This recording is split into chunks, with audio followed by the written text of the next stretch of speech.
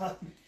Hey guys, welcome to day 7. So we're doing reverse lunges today, so we'll go over a couple form cues, and hopefully you guys can add these into your routine. We're going to give you a couple different options and different ways of doing these as well. Okay, so starting with a reverse lunge, you're going to step it back. Dogs out of the way. And then you're going to lunge down. So as we step back, the weight should go into your front leg glute muscle and in through the heel. Stand back up and back down. That's 2. Let's keep going. 3, we're looking for knee in line with our ankle. 4, making sure that we're getting that nice back and down.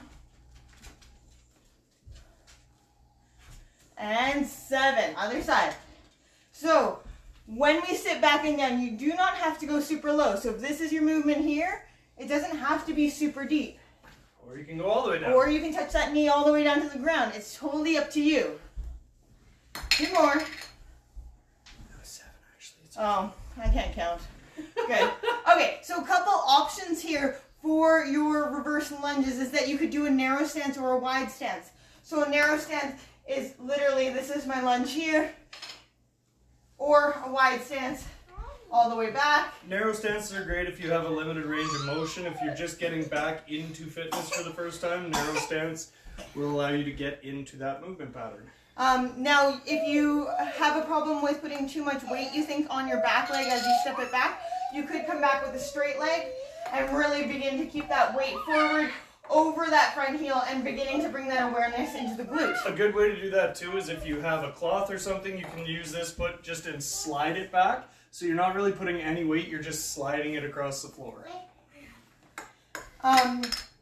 Now, the other thing that I was going to say is that if you're trying to establish mind-body connection with the, or mind-muscle connection, sorry, with the muscle that you're trying to work, sometimes it can be quite helpful to hold on to that muscle. So as I step back, if I have my hand on my butt, I want to feel that muscle contract on that way up.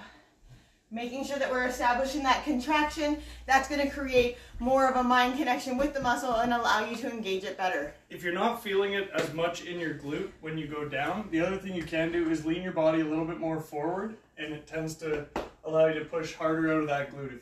If your upper body, instead of being straight up, is lean more forward, you're going to get that glute more involved as well.